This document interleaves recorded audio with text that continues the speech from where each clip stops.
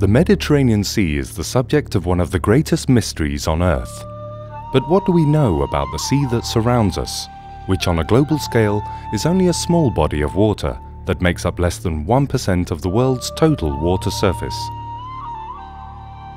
Let's go back in time and discover together the origins of the Mediterranean Sea.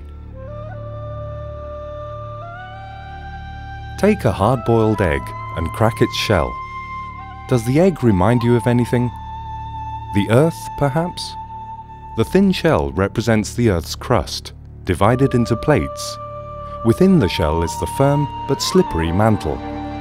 Around 165 million years ago, continuous movements of the Earth's mantle led to the formation of huge continental blocks, separated from one another by a single ocean, the Tethys Sea.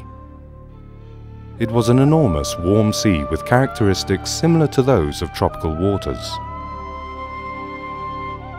With the slow drift of the continents, the blocks of Africa and Eurasia converged by moving towards each other and colliding. The initial point of contact occurred between the Iberian Peninsula and the northern coast of West Africa. The primeval Mediterranean thus started to take shape.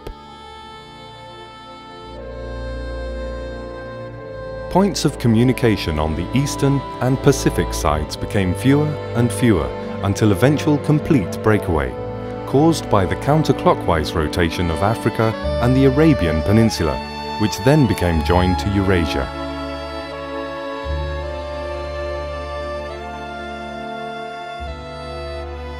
Africa and the small Mediterranean plates, namely the Iberian, Adriatic, Aegean, Turkish and Arabic, began to move towards Europe, lifting it up and creating the long series of mountain chains which still stretches across southern Europe, from the Pyrenees between France and Spain to the Alps, forming a perfect barrier around the Mediterranean, which protects us from the cold of the north. They carry on to join the heights of Asia Minor, until at last they reach the Himalayas.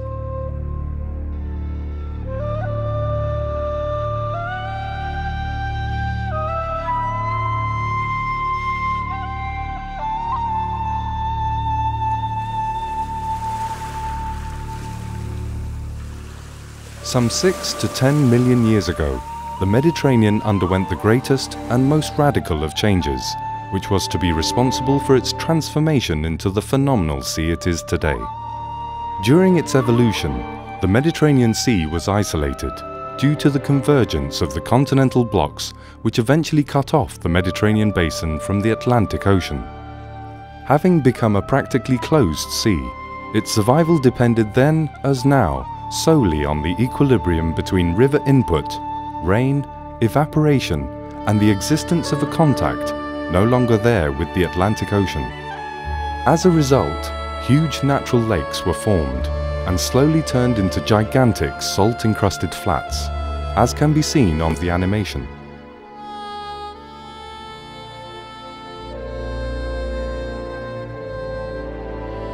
The prolonged isolation of the Mediterranean brought about nearly a total disappearance of life forms and enormous salt layers which reached the thickness of around 2,000 meters.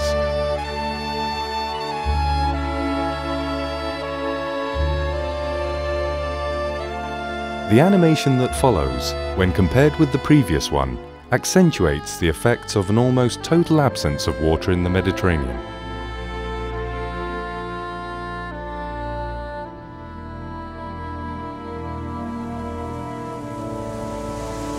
Our sea was then reborn by a massive wall of cascading Atlantic water.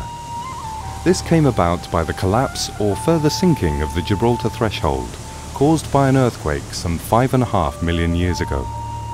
This mass of water, estimated by scientists to be 1,000 times greater than the Niagara Falls, began to pour inwards. It took thousands of years and the lowering of the oceanic sea level to fill the Mediterranean. Since then it has been a temperate body of water that has intensified its connection with the Atlantic, which continues to provide it with water.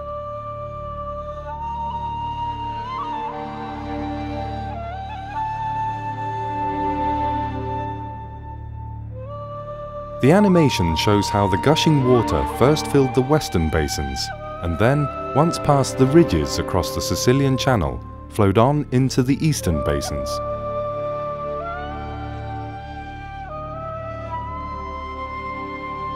We will now show you a simplified animation of the Mediterranean's floor, which stretches from Gibraltar through the Sicilian Channel to the Levantine Basin, followed by a graphic illustration of the Mediterranean as we know it today, with its familiar boundaries, islands and straits.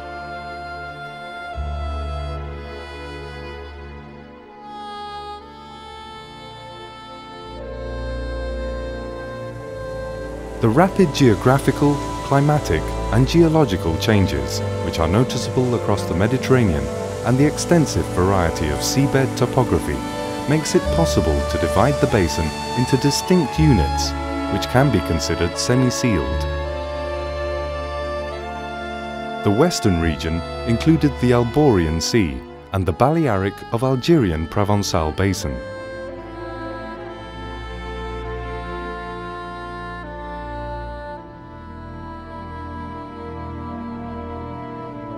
Corsica, Italy and Sicily mark the perimeter of the Tyrrhenian Basin, which is separated in turn from the Adriatic Sea by the Apennine mountain chain.